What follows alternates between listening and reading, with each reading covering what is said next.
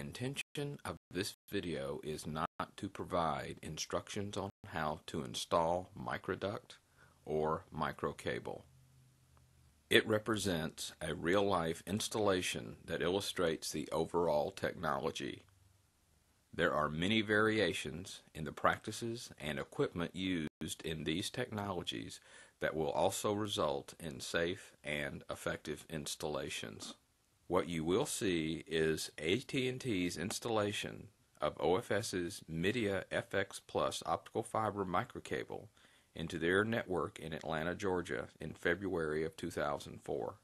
AT&T had previously installed 15 miles of microduct and OFS's Media FX Plus microcable into their Atlanta network.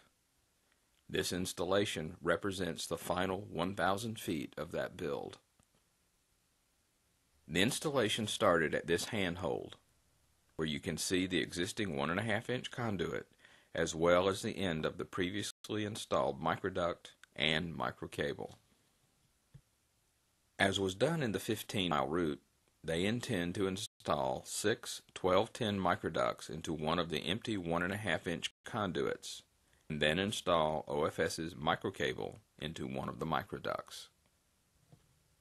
Typically, the microduct is run from one handhold to the next, and then are coupled together in each handhold in preparation for installation of the microcable. In this instance, the microduct and microcable were only blown from one handhold to the next. The conduit was pre-lubricated before the microducts were installed in order to ensure minimum surface friction. The lubricant was spread down the length of the conduit with the aid of a foam plug, generally referred to as a pig, which can be pulled or blown through the conduit. The blowing machine that was used to install the 6 microducts has a hydraulically powered tractor belt that provides the initial pushing force and maintains a controlled speed for the installation. Compressed airflow from a pneumatic compressor was also channeled through the machine and into the conduit, helping to float the microducts within the conduit and provided the main pulling forces that installed the microduct. The 6 microduct reels were loaded onto payoff stands. The end of each microduct cable was then fitted with a pneumatic valve that was used to pressurize the individual microducts during the installation. The lead end of each microduct was then loaded into the blowing machine. Due to the short length to be installed, the approach taken in this installation was only to run 4 of the microducts through the blowing machine.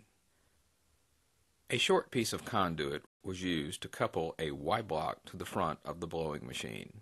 The remaining 2 microducts were brought together with the 4 going through the blowing machine at the Y-block. Since the airflow inside the conduit greatly increases the pressure on the microducts are pressurized to ensure that they do not collapse during installation.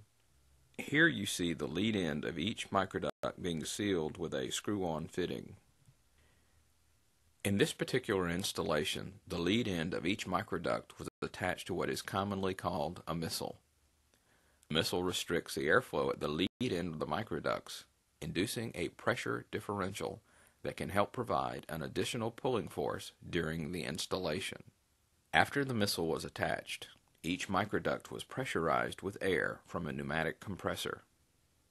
A length of 1.5-inch conduit was coupled onto the end of the conduit used, extending it up to the front of the Y-block.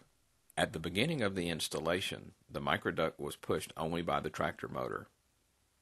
After 100 feet or so, typically enough surface area of microduct has been installed to enable an airflow that will provide a sufficient pulling force. At this point, airflow was introduced into the conduit through the blowing machine. Installation speeds of microduct typically range from 120 to 150 feet per minute. After the microducts were installed through the length of conduit, the tractor motor and airflow were stopped.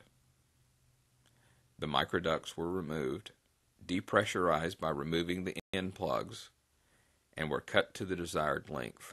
The OFS cable installed was the coiled 1,000 feet or so remaining from the previous installation.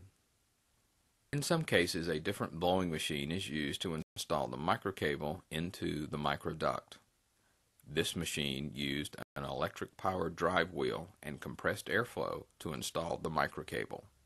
Generally, the end of the cable is either attached to a small missile or is simply fitted with what is usually referred to as a bullet, which provides a tapered end to ease movement through the microduct. The microcable was loaded into the blowing machine. As with the microducts, the microcable was initially pushed using only the drive wheel, with compressed airflow being introduced after the first 100 feet or so. Typical installation speeds for OFS's microcables are 180 to 260 feet per minute, up to distances of 6,000 feet. In this case, the 1,000-foot length of microcable was installed in 7 minutes. After the desired length of microcable was installed, the drive wheel and compressed airflow were shut off, the microcable removed from the machine, and the excess cable was coiled and placed inside the handhold. This concludes the demonstration of the February 2004 AT&T installation of OFS's Media